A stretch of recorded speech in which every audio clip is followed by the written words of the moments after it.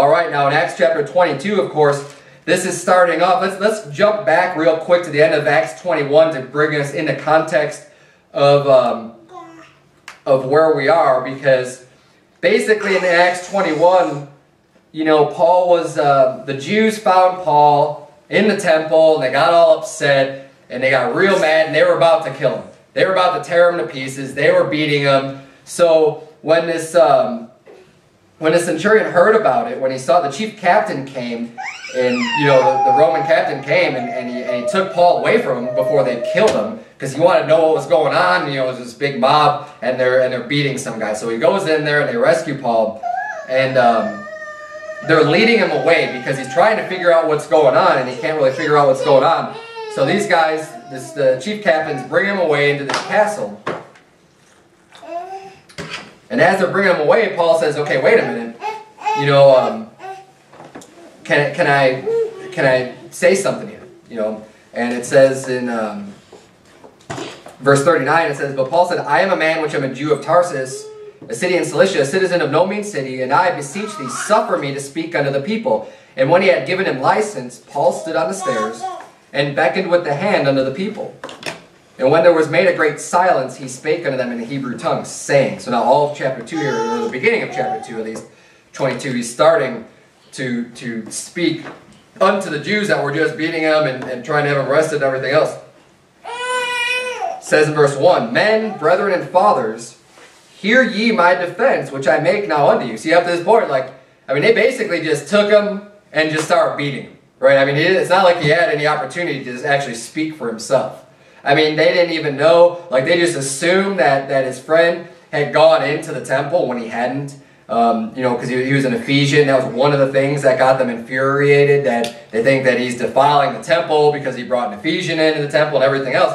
So up to this point, I mean, he hasn't even had a chance to defend himself at all. So he starts talking to him. It says in verse 2, "And when they heard that he spake in the Hebrew tongue to them, they kept the more silence." And he said, so now it's like, and that's interesting. So at the end of chapter 21, it mentions that he started speaking to him in the Hebrew tongue.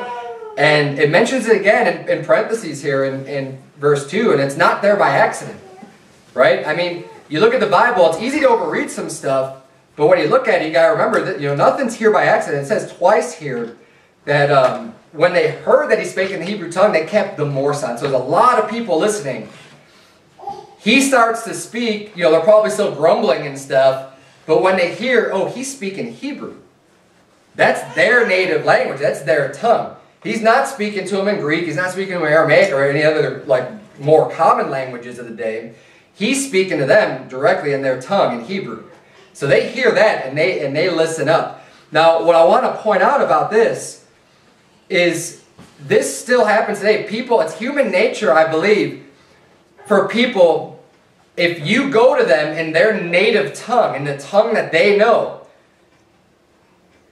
and you try to speak to them in their tongue, they're going to listen to you a lot closer than if you speak to them in another language or another tongue. And obviously, people have to understand more than one language in order to give you heed, or you have to know more than one language in order for them to listen. And you know, my personal experience with this is that I speak some Spanish. I would not call myself fluent by any means. I took 4 years of high school, and you know, but that was a high school education, not anything, you know, not anything I really worked very hard at. But more recently, in the church that I was sent out of, you know, there were some Spanish classes that the pastor taught, and the goal was designed to help you to be able to give the gospel to people in Spanish. So I have some verses memorized in the Spanish Bible, and I've been soul winning, and I can actually give the gospel to somebody in Spanish. Now, not everybody can understand me. I don't have the best accents. I don't have, you know, all of the best vocabulary to use.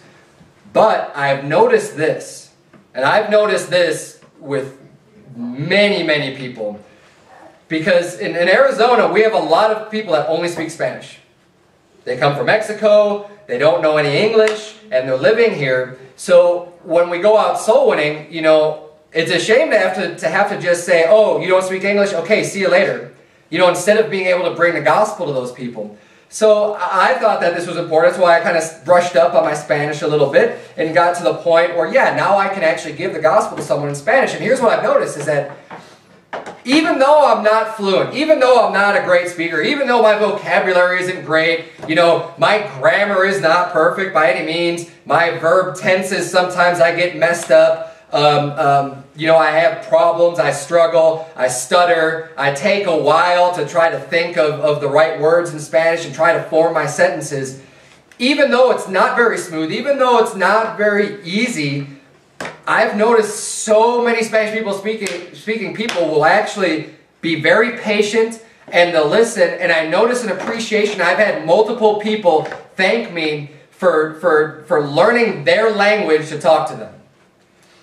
And there's just something about learning another language and learning someone else's native tongue that if you do that, I believe there are a lot of people, they're going to listen to you more closely. And you're going to be able to reach people even better. Spanish is not my native tongue. Yet there are a lot of people, because I put forth the time and the effort to learn some Spanish, that a lot of people now will listen when I preach in the gospel, even more than a lot of English-speaking people will. You know, I mean, obviously I know the English language very well, and I can go out and talk to people, and a lot of people don't want to hear what we have to say at all. But a lot of the Spanish-speaking people, probably the majority of them, when I actually start to speak, not all of them, but more Spanish-speaking people, when I start speaking Spanish to them, if they don't know English, will listen to me than English-speaking people will. And I think it's because they see someone who's not not a native, coming at them with their language, and they appreciate that. And I would encourage you, especially if you have languages. Not everyone has the aptitude to pick up other languages very well, very easily. But some people do. I pick up languages relatively easily. It's not that hard of a thing to do. I mean, it's going to take effort, I think, for anybody to learn a language. You have to put forth the work. You're not just gonna put your head on the pillow at night on a English-Spanish dictionary and then wake up and through osmosis learn a language. You obviously have to spend some time doing it. But for some people, it's not that hard to pick up, and for other people, it is. And if you have the aptitude to do it, I strongly encourage you to pick a language. Maybe there's a language like Brother Sebastian speaks some Polish, right? Is that your native language, or it's kind of mixed? Well, I was born here. Because you spoke a lot of Polish, right, growing up? Yeah, my first language is technically Polish. So someone like Sebastian can do a great deal for God, knowing that other language and being able, if you go out soul winning, and you find someone else who could speak Polish, oftentimes you could get a lot farther with that person, even if they know some English. You start giving them the gospel in Polish, and you start talking to them in Polish. People appreciate that a lot more. They feel a lot more comfortable. They feel like you're one of them. You kind of get that camaraderie when you can both speak the language that they're comfortable with, that they know. And it can go a long way, and I would encourage everybody to pick up, even more than one language if you can, as much as you can, especially in Arizona. I would recommend Spanish is the #1 language that you should learn, just because of the vast number of people, even up here in Prescott Valley. I wasn't sure how many there were going to be because, we're not Phoenix and we're not as close to the border, but there's a lot of people. I run into them from time to time up here where they just speak no English at all. And typically it's Spanish speaking. So I would recommend learning a language if you can, if you have the aptitude, and taking the time to do that. There's a lot of resources out there in order to learn language. And I think we see that here. I'm going to get off this point here in a second. But, it's really interesting how the Bible says here that they kept more silence when he was speaking. But let's continue on here in verse number 3. Paul says, I am verily a man which am a Jew, born in Tarsus, a city in Cilicia, yet brought up in this city at the feet of Gamaliel, and taught according to the perfect manner of the law of the fathers, and was zealous toward God, as ye all are this day. So, Paul's starting out here his appeal to these people, his defense, just explaining that basically, hey, I was just like you. I'm a Jew. I was born in this city. I was born in Jerusalem, or born in Tarsus, sorry.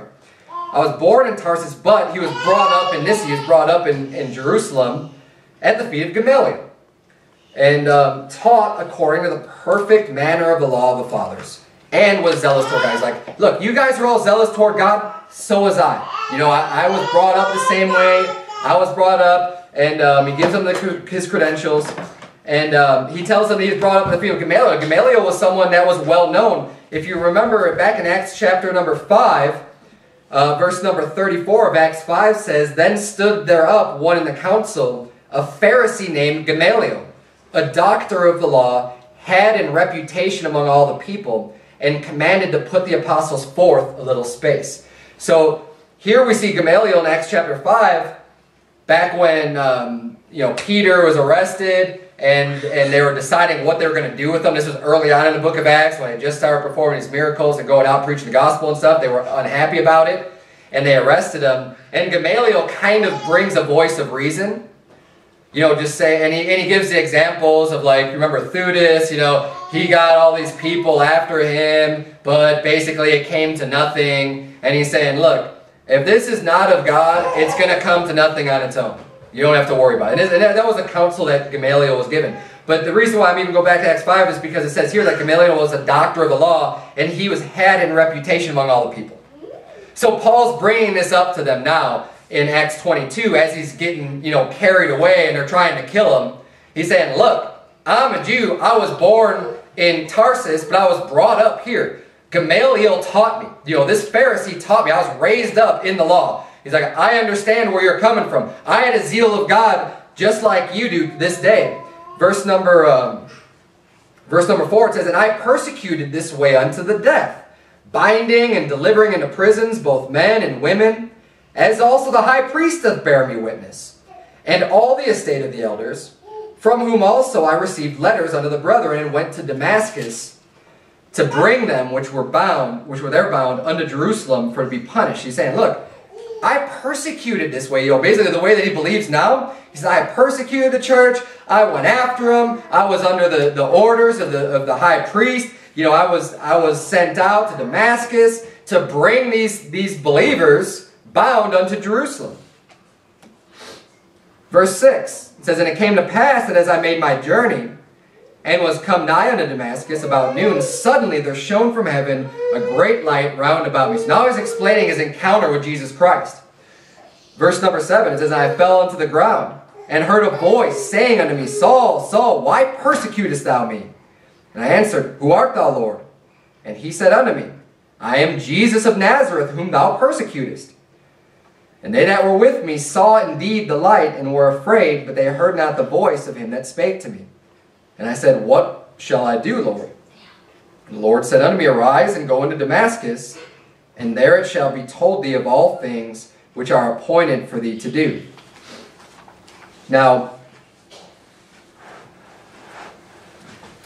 we see here this same story. Paul's recounting the events of what had happened to him earlier with his on the road to Damascus.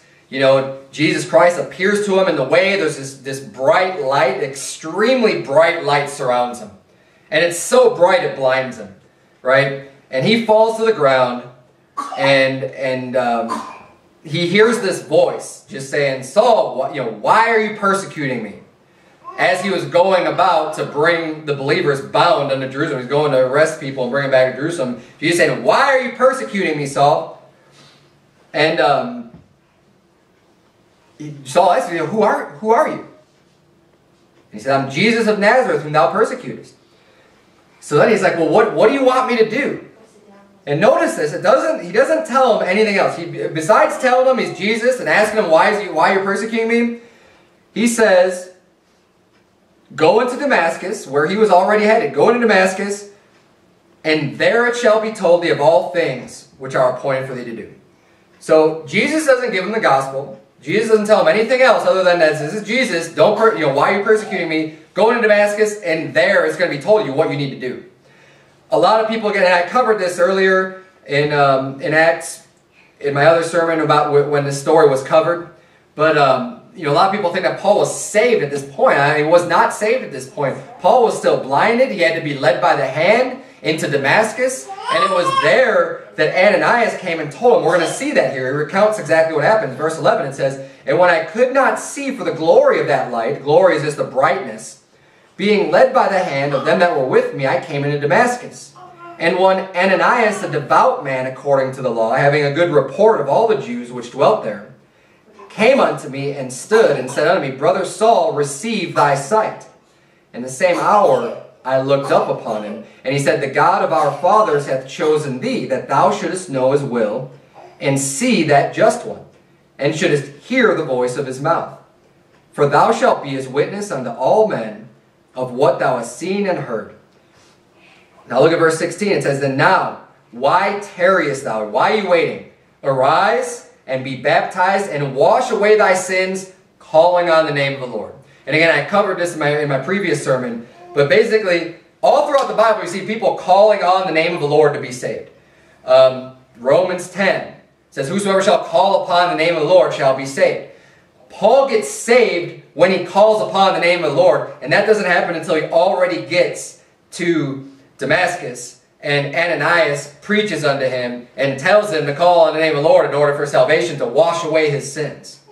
And it's at this point where Paul washes away his sins, he calls on the name of the Lord, he gets baptized, and gets saved. And the reason why I even bring that up, the reason why I think it's so important is because there's false doctrine out there that people think that Jesus Christ, even though he's not like physically walking around on this earth today, they'll think that he can still appear to people and like get them saved and give them the gospel. See, people think that like, well, if nobody gives this person the gospel, then Jesus will appear to them and give them an opportunity to get saved. And they'll go to this and say, see, this is what happened with Saul. But that's not what happened, because Jesus didn't preach in the gospel. Jesus didn't get him saved on the road to Damascus. Ananias is the one that gave him the gospel, is the one that ultimately was the one that led him to get saved. Because he's the one that told him all that he needed to do. The same way that God has committed unto us the ministry of the reconciliation. We're the ones that are God's messengers that are here to tell people all that they should do, all that they need to know, all that they need to do in order to get saved. That's what God has committed unto us to do. So, no, when people like to use this excuse, and all it is an excuse not to go preach the gospel, not to go soul winning, not to preach God's word. People use this excuse and say, oh, well, if God wants it to happen, it'll happen some way, one way or another. So, if I don't go do it, someone else will. Well, that's not necessarily true. If you don't go do it, maybe nobody else will. See, God has a plan for you and for your life to go and preach the gospel to people. And he has a plan for other people to preach the gospel too. But there's a lot of people in this world that are not saved. And not everybody is just going to be overlapping with the same, with people to talk to. Some people are not going to come into contact with very many people. And God might just have, hey, here's one saved person that's going to come in contact with that person. If they blow that opportunity, maybe that person won't get another chance. You don't know. And see, that's the bottom line. We don't know. We have no idea who might be like that, who isn't, who's going to listen to us over someone else. I mean, hey, maybe someone else can go and talk to that person. Maybe someone else will go and talk to that person. But maybe they're not going to be very receptive with that person. Maybe they don't like their personality. Maybe they're going to rub them the wrong way. Maybe they're going to say something that's just going to offend them, that their heart's going to be kind of hardened. Now, yeah, the responsibility is still going to fall on that person, but what if you were to be the one that talked to them? What if you were the one? Maybe they would listen a little bit more. And see, we don't know. We don't know what that is. You can never use that excuse, well, if God wants it to happen, that would happen anyways. God's not just going to send people to hell. He'll at least give them a chance to get saved and preach the gospel, even if no man does. That's not true. He's given unto man that commandment to go preach the gospel. If everybody's going to have an opportunity anyways, then why would we go out preaching? What does it matter? I mean, wouldn't you rather have Jesus Christ appear to someone than yourself? I mean, to me that would be more effective. I would think, well, I don't want to screw it up. Hey, if I talk to someone, I might mess it up. I don't know exactly everything I'm talking about. But if Jesus talks to him, I know he's going to do a good job. And then pretty soon, who would go soul winning? Why would you go soul winning? If you knew or thought that was going to be the case, that Jesus Christ will just appear to him then. But that's not the case. And that's why he's given us that job to do that. Continuing on here.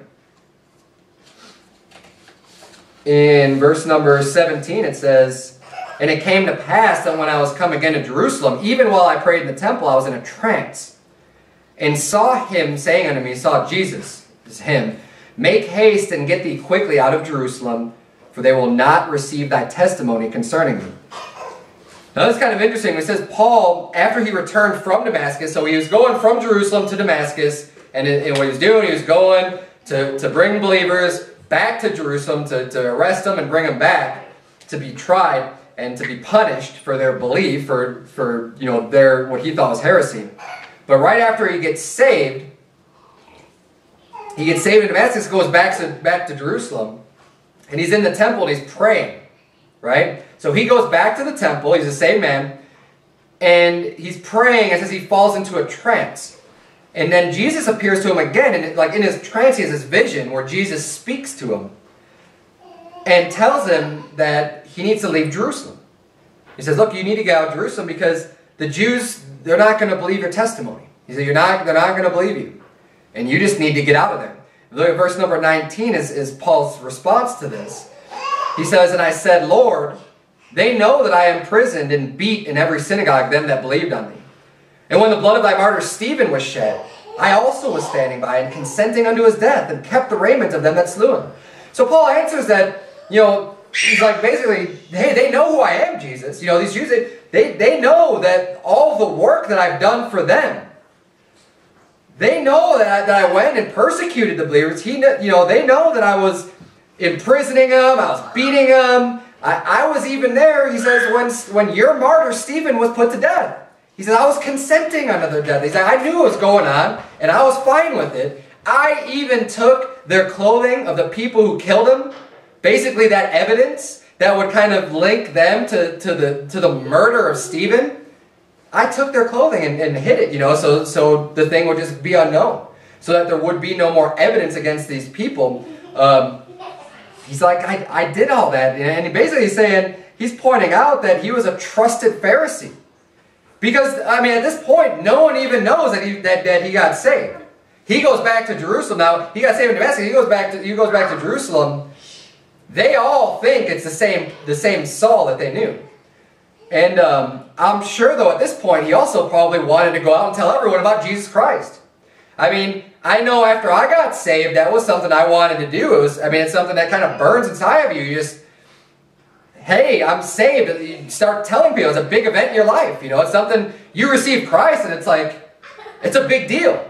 And I remember after I got saved, and I wasn't good at it at all. I didn't really know the Bible very much, but I told my roommates how I was living, because I prayed in my bedroom, and I lived with 3 other guys in an apartment, and I prayed to God to save me, and put my faith in Christ, and Jesus saved me. And then like the next day, I just telling my roommates about it. And, they ridiculed me and mocked me and everything else. But, it was a big deal in my life getting saved. And I'm sure, Saul's thinking the exact same thing. He's like, hey, because he's been, and it's probably even bigger for him because he's been so against this movement. Now to finally see the truth and finally realize and finally have the blinds lifted off his eyes and he could see clearly. And he did have a good knowledge of the Bible. He was taught up a Pharisee. He knew the words of God. He had studied this stuff. So when he gets saved, and I think that's why he was able to go sowing and be so powerful right away, because now he already had this vast knowledge of God's Word. Even though he didn't understand it before, the knowledge was still there. So now he's able to apply what he's learned, or apply God's Word correctly. He knew, all the stories and stuff. He knew what was written in the Bible, and was able to see now, oh, yeah, these are all prophesying Jesus Christ, Jesus Christ, Jesus Christ. So I'm sure he wants to go out and tell the other Jews, say, hey, look, no, this is right. This is the truth. But in Acts 22, verse 21, Jesus answers them. Because he's saying, like, look, they know who I am. And I think he was trying to say that, why wouldn't they receive me? Since I'm one of them, now I can go in and tell them, hey, look, this is wrong. But Jesus knows better. Obviously, he says, and he said unto me, depart, for I will send thee far hence unto the Gentiles. And that was his commandment, because he said, they're not going to receive you. I'm going to send you out to the Gentiles. That's your mission. That's what I have for you to do. Now, he knew Jesus had these plans for him. He knew that they weren't going to receive him. He knew they were going to try to kill him. And just like every other time that there was a powerful witness, you know, the Jews always tried to kill him. And what a powerful witness was Saul. I mean, someone that was brought up and lived a Pharisee and had zeal and was persecuting church and all these things. For someone like that, for someone so dead set against the truth and against Jesus Christ, to then believe on Christ and be all for it, hey, that speaks volumes. People can see that. That's a night and day difference from his belief and from his faith to now be on Christ. The same thing he fought against, now he believes. That speaks to a lot of people. It was similar to Lazarus. You remember when Jesus' friend Lazarus, Jesus raised Lazarus up from the dead, right? And that was an amazing miracle, because what happened then is, you know, everybody knew Lazarus was dead. He was dead for like 4 days. Everybody knew he was dead. Jesus raised him from the dead, and now he's walking around alive, and people were able to see him, and like people were coming and visiting and eating with them and everything else just to see. Like, I mean, hey, if you found out that someone you knew died and then is back to life again, you'd probably want to make a trip to go see him yourself and to hear that amazing story and just verify that, yeah, this really happened. And that's what was going on back then, so much that, I mean, the people knew this was of God. I mean, after all of the other miracles that Jesus Christ had done, now there's a man that he rose from the dead. That was an extremely powerful witness, and it was so powerful. I mean, the Jews are just like, we got to kill this guy. And that's where they're just like, that's it. Like, he's got to go because he's causing way too much damage. Everybody's believing on him is what they were saying. And they even wanted to kill Lazarus because his living testimony already was doing so much damage. Just the fact that he was brought back to dead, and they couldn't dispute that. They knew he was brought back to life. They knew it and still rejected it and still just wanted to kill Lazarus. See, these are extremely powerful testimonies, and Jesus knew, hey, these guys that wanted to kill Jesus, the guys that wanted to kill Lazarus, are going to be the same guys that are going to want to kill Saul as well. Because they can't stand to have these extremely powerful testimonies of people that God has touched, whose lives God has impacted, and can have such a powerful testimony. So look at verse number 22. And remember, Paul is saying all of this stuff to the Jews. All the way up to this point, they hear him. They're listening to everything he had to say. They listened to him when he was talking about Jesus Christ appearing to him and asking, why do you persecute me? You know, they listened to him through all that. They listened to him when he said he got baptized. They listened to him when he said he called on the name of the Lord. They listened to him through all this stuff and did not interrupt or do anything. But in verse 21, we said, when Jesus Christ said, depart, for I will send thee far hence unto the Gentiles. Look at verse 22. It says, and they gave him audience unto this word, and then lifted up their voices and said, away with such a fellow from the earth, for it is not fit that he should live. And how much does that tell you about these people? They were listening to the whole story seemingly without any problems. Now, maybe they were building up a little bit. Maybe they were building up a little bit of anger or resentment or something when he's talking about Jesus. I don't know. But they were listening and hearing him out. But it's interesting that as soon as they heard, oh, well, Jesus said to go unto the Gentiles, now all of a sudden, let's kill this guy. Away with such a fellow. You know, it's not fit for him to live. And this shows you that basically they truly believed in their, in their racial superiority. The fact that they were a Jew, they bought into this this notion that they were better than everybody else, and that there's no way that he should have gone to the Gentiles. Because after hearing that was the point. That was the tipping point for them to just say, no, we're going to put you to death. You can't go to the Gentiles. And that happens in so many stories throughout the book of Acts. And see, many of them thought that they were going to heaven just by virtue of them being a Jew. Just by the fact that they were born of the seed of Abraham, which is exactly why John the Baptist preached when he said to the Pharisees and to the Sadducees, the same people here that were beating Paul, the Pharisees and the Sadducees, both of them. John the Baptist said in Matthew 3:9, he says, and think not to say within yourselves, we have Abraham to our father. For I say unto you that God is able of these stones to raise up children unto Abraham. It was a common belief. That was a common thought, that they thought, hey, we're children of Abraham. We're special. We're a chosen people. So because we're born of Abraham, we get a free ticket into heaven. And you know what? There's still Jews today that think the same exact thing. And it's sad, but that's true. And they believe that. And there's a lot of people that think that the Jews are superior or better than everyone else. And it's funny because just me saying that I don't think the Jews are special or any more important than anyone else, just making a statement like that will get you branded as an anti-Semite. They'll say, oh, you hate the Jews. It's like, no, I just don't think that they're more special than anybody else. I don't think that they're better than anyone else. Oh, well, you're anti-Semitic then. Why are you saying this stuff against the Jews? And it's because so many people have this thought that, well, if you don't think they're better than everyone else, and if you don't think that we just need to support them and everything, and finance them, and give them guns, and support their military, and just do everything for them, then you're anti-Semitic, and you're anti-Jew. No, I'm anti-Judaism, that's for sure.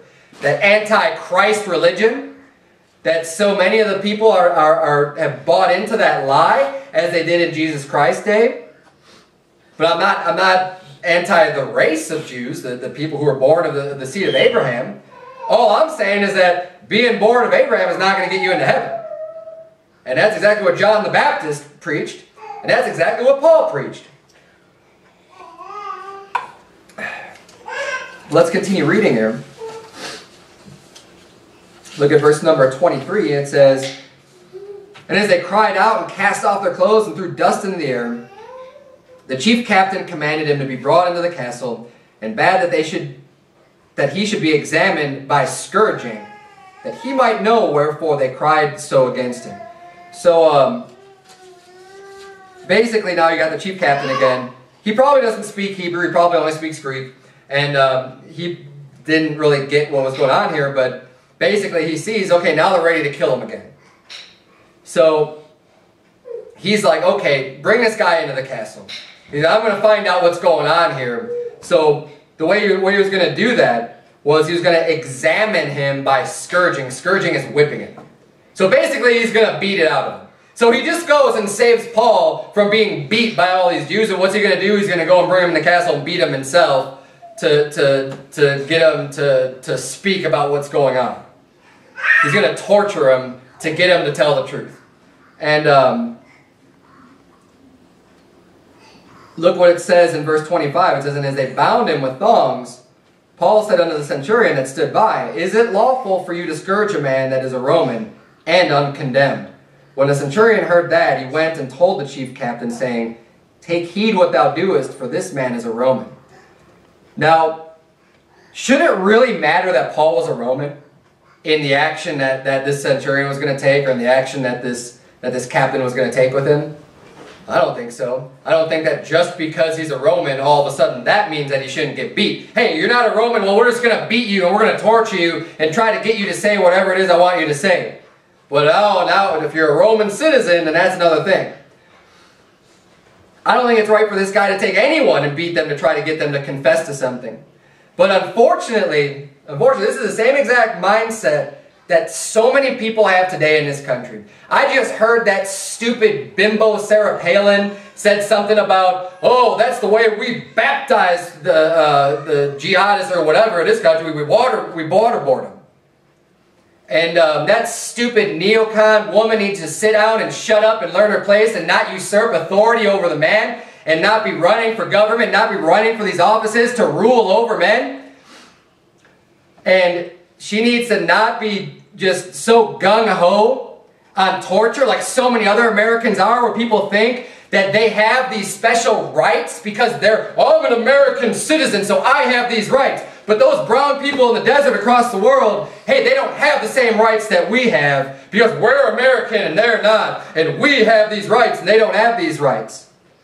Just because they're ruled by a different government, because they're ruled by a different group of people. No. That thinking is just completely and fundamentally flawed. Into thinking, first of all, that's just saying that the government is who grants us our rights, which couldn't be further from the truth.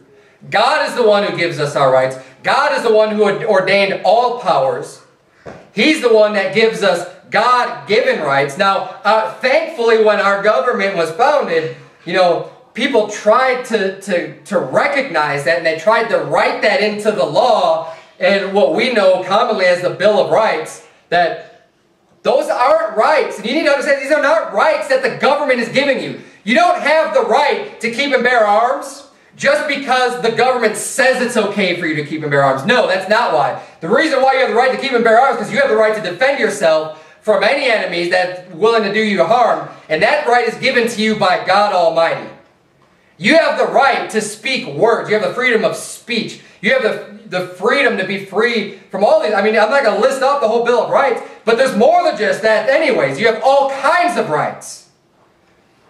These rights are given to you by God.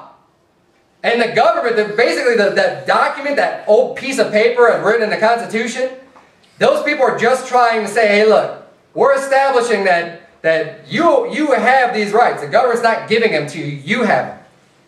So don't think that it's, oh, our American government gives us these rights. No, you have them.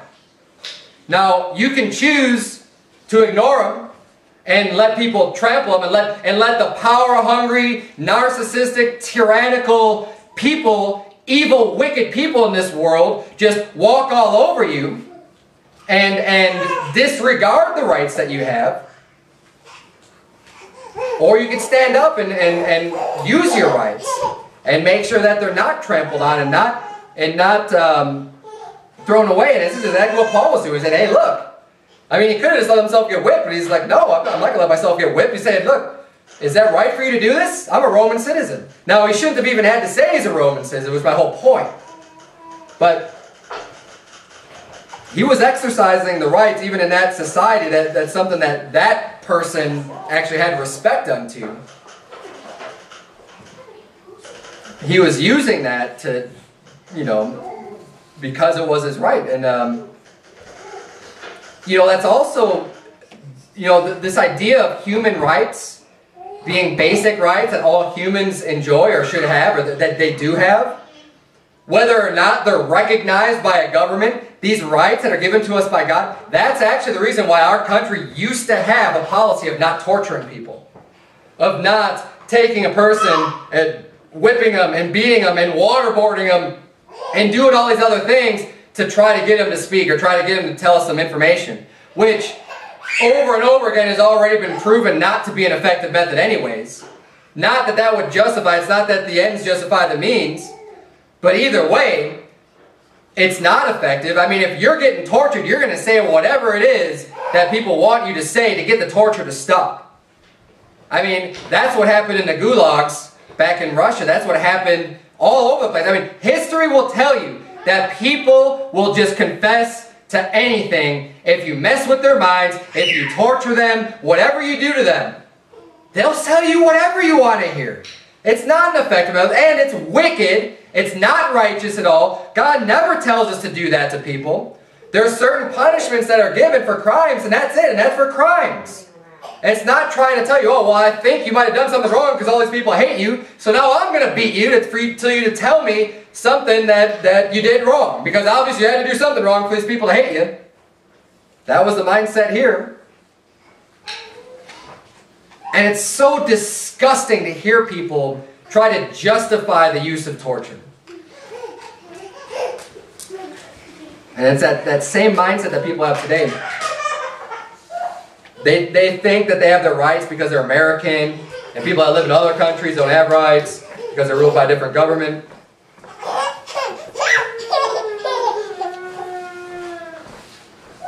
And it's funny how the same people that'll favor, some other people in another country getting tortured and getting waterboarded, getting everything else, when they read this chapter, they'll have indignation against this soldier, and this guy that was about to beat Saul here, or beat Paul here. They'll have indignation against him, say, "Oh, that's not right. They can't be beating Paul. He has rights." And they just don't get it. They don't get it. They don't understand the concept of having rights given to you by God, and it's a shame, because there'd be so much less violence. And you know, I didn't do, I don't have it in my notes, but all throughout the Bible it's taught that, you know, I mean, the Bible tells us to love your enemies, do good to them that hurt you.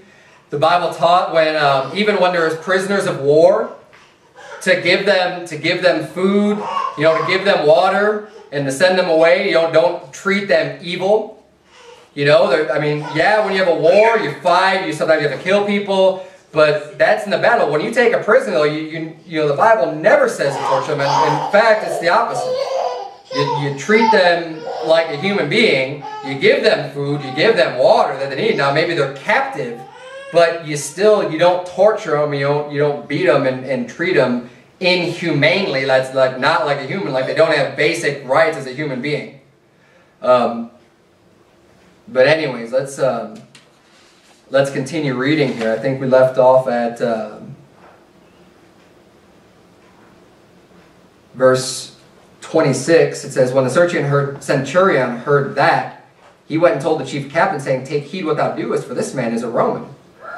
Then the chief captain came and said unto him, tell me, art thou a Roman? He said, yea. And the chief captain answered, with a great sum obtained I this freedom. And Paul said, but I was freeborn. And it says in verse 29, then straightway they departed from him, which should have examined him. And the chief captain also was afraid, after he knew that he was a Roman, and because he had bound him. Now, they were afraid. They ended up becoming afraid because they bound Paul, and he was a Roman. That's what it says. And it's, you know, it really is too bad that our police don't have that same fear. They don't fear when people get arrested, when they put handcuffs on people, when, say, they're an American citizen. Right? They don't know anything that went on. They're just going to go in. They're going to come into a scene. They're just going to put handcuffs on you. They're going to detain you, and you didn't even commit a crime. When they ought to fear. When they have no proof they've done anything wrong, and they come in and they bind you, they take your liberty by incarcerating you or by detaining you and keeping you. The people that have this authority, these centurions, these soldiers, the police, whoever it is that are given the responsibility of keeping the peace, they need to have this fear. And they need to have that type of fear in order to prevent the abuse that goes on from the power that they wield. And but as our God-given rights get trampled on by an out-of-control government, you know, basically a group of criminals running the country, the enforcers lose their fear.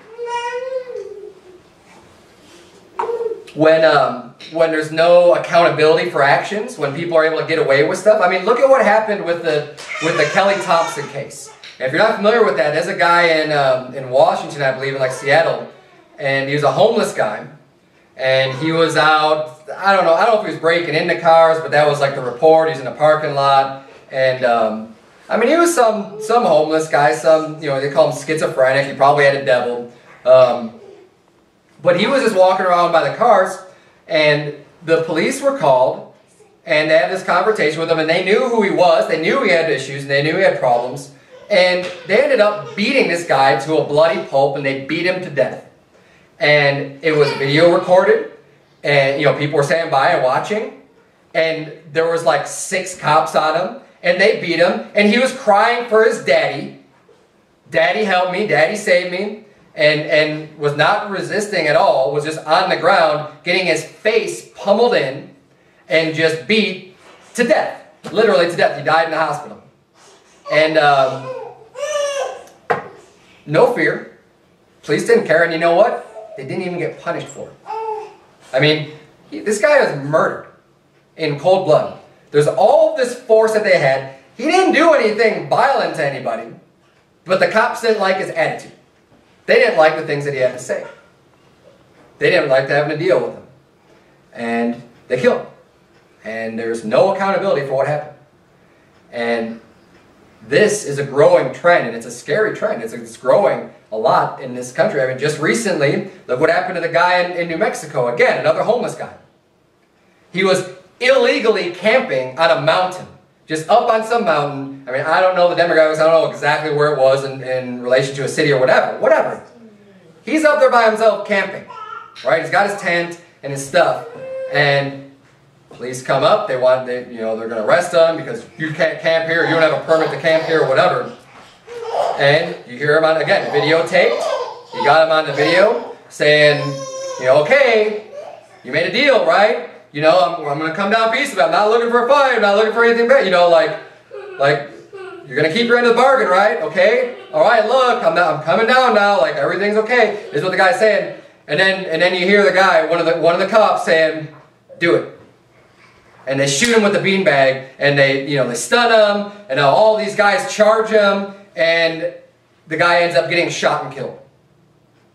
Because they think he grabbed some knives or something. They shot and killed this guy. They didn't have to initiate force. They didn't have to initiate violence. They had a deal. They talked to him. They negotiated with him for a while. They got him come down. No. And what happened to those to the officers? To the murderers? Nothing. Nothing happens to them. There's no accountability. Because they're a gang. There's a group of people out there that, for whatever reason, I am still astonished when people can just have this utmost respect for the police when all these things are happening and growing and get more and more and more out of control. Maybe one day being a peace officer actually meant something respectable. Maybe you did something where you were helping people and trying to keep people civilized and calm and protecting people from getting beat and being oppressed against. I'm sure that happened at some point. And maybe that's the intention that people have when they go into it. But I'll tell you what, these things are happening on a daily basis. They're getting reported on almost on a daily basis. Incidents like this where people are just getting killed. And if it's being reported on that often, how many times is it happening where it's not being reported on? Where it's not on video? It's out of control. And there is no more fear that the government or their enforcers have of the people. Of people that have rights. Of people that have rights given to them by God. There's no fear. And when that fear is gone, that's when the tyranny comes in. That's when you go into bondage. And that's when this whole country becomes a police state. And that's where we're in right now. I'm sorry, we're not even headed towards it anymore. That's what we're in. And you might say, oh man, you're crazy, you're a nut, you're a conspiracy theorist. Yeah. Yeah, it's a theory. Kelly Thompson's a theory. Right? This other guy in New Mexico is a theory. All the people have been brutalized and beaten and killed and trampled on and I mean the list goes on and on and on. You can't tell me that I'm a conspiracy nut. I see the articles every single day. Every single day they come into my feed. I see this stuff. I'm not nuts. You're nuts if you think that you have rights, if you think you have freedom in this country. It's just a matter of time before it comes on you. And then you're going to be looking around and saying, oh, I can't believe this happened to me. Well, yeah, because you didn't wake up and see what's happening to everybody. You didn't stand up for anybody else. More people need to realize that they do have rights and that they're not given to them by the government. We need to get off this mentality of the government giving us everything and the government needs to do everything for me and thank you government for giving me my freedom. No. The government's the one that's taking away your freedom. Laws, yeah, there's laws restrict you from doing things. That's what they're there for. They're there to restrict you. And this country has grown. I mean, there are new laws being added books constantly over and over. There's so many laws in this country, nobody can know them all. It's like impossible to know what all the laws are in this country. You're losing freedom. It's time to stop cowering to the bullies and letting them have their way. It's time to stop consenting and start resisting. The Bible says in verse 30, we'll finish up this chapter, it says, and on the morrow, because he would have known the certainty, wherefore he was accused of the Jews, he loosed him from his bands and commanded the chief priests and all their council to appear and brought Paul down and set him before them. See, this is how the situation should have been handled from the beginning, which is my whole point. Why did he have to be a Roman citizen in order to be treated this way? Why did he have to have some extra respect because, oh, I'm a Roman citizen, as opposed to anybody else. People ought to be treated the same way. It shouldn't have mattered. And that's why I like Paul's response. When, the chief captain's like, well, the great sum obtained I this freedom. Like, I had to pay a bunch of money just to be recognized as a citizen. Just to get this freedom as a Roman citizen. I had to pay all kinds of money to get this. But Paul said I was freeborn. And as a human being created by God, you're freeborn too. I don't care what gang of criminals say that they're ruling over you and say that they're the ones dictating what you can and can't do. You were born free. As a human being created by God, you were born free. Now other people come in and try to oppress you and steal your freedoms. But that's why you need to stand up and not let them take your freedoms. And ultimately though, put your faith in God. Live a godly and righteous life. Don't bow down to these people that are oppressors and that are tyrannical.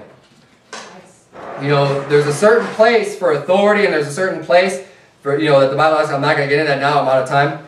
But it's for the punishment of evildoers. That's why government should even be established to begin with.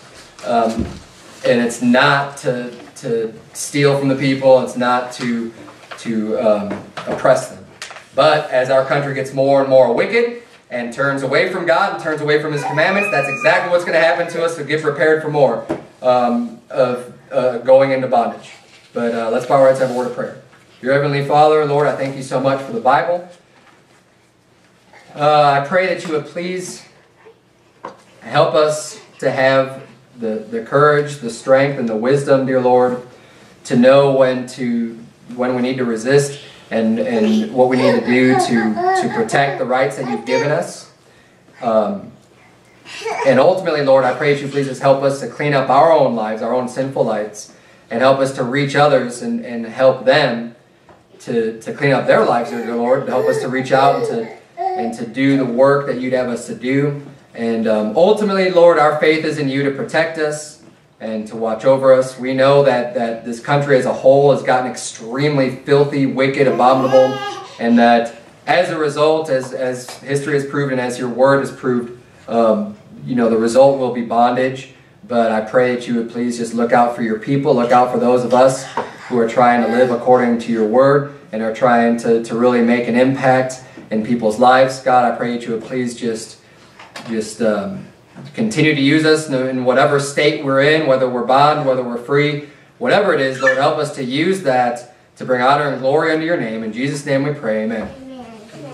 All right, let's turn on one last song, song number 109. Savior like a shepherd lead us.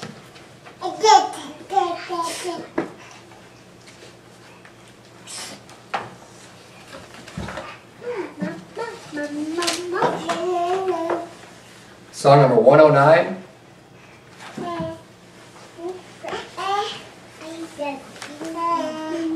Let's sing out that first verse. Savior like a shepherd lead us, much we need Thy tender care. In Thy pleasant pastures feed us, for our use Thy folds prepare. Blessed Jesus, Thou hast bought us, Thine we are. Blessed Jesus, Thou hast bought us, Thine we are. All right, we're dismissed. Thanks for being here tonight. Oh, stick around. We're going to have some birthday cake for Leslie. And we're dismissed. We're going to say happy birthday to you. Oh, that sounds fun. Happy birthday, Mom. Thanks. Happy birthday, Mom. Thanks. What about you? Say it! Say it! Say mama, mama, mama, mama. Mama, mama, mama.